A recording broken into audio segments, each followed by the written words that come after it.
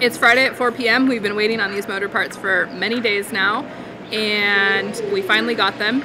Due to weather issues, they were very delayed on the other side of the country, and so now we're going to assemble them. Yeah, so we're super excited to finally put this thing together, and we'll work through the weekend, and hopefully by Monday we'll have some completed motors.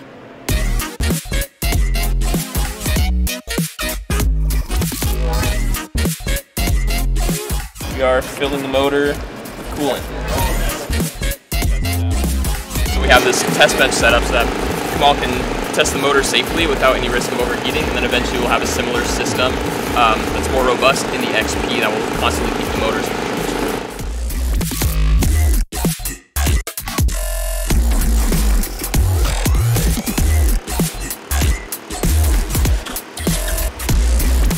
Welcome everyone to ATLIS Live.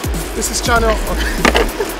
We're testing the motor at ATLIS, and we're about to turn it on because the pressure's getting to me. Can't take it anymore.